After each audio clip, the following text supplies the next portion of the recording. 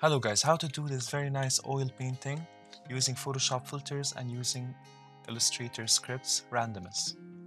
Okay, back to Photoshop. We're gonna start from Photoshop. So go to Filter, Render, Clouds. Then go back to Filter again, Liquify. Put the brush on 500 and start creating the smudges that look like a painting. Okay, after we're done, go to Select All, then go to Edit, Copy, and paste it in Illustrator. Then go to Window, Image Trace, and put it the mode on Grayscale and Trace. This might take some time.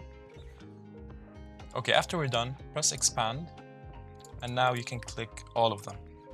So now select all and go to File, Script, Randomus. But you might not have Randomus, so how to get Randomus? Go to Internet, put download Randomus in script, go to github.com, and then scroll till you find Randomus. Okay. Then press on Raw here and copy everything.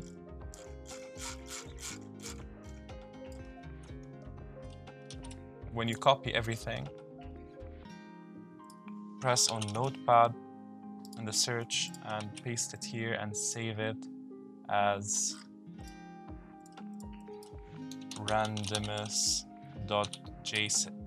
I already have one, so I'm not gonna save it.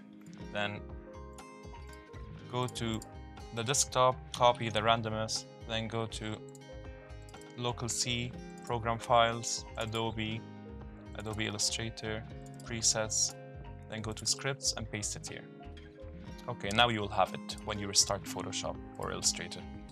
Okay, so now select all, go to File, Script, Randomus, and select this swatches here and fill swatches. Okay.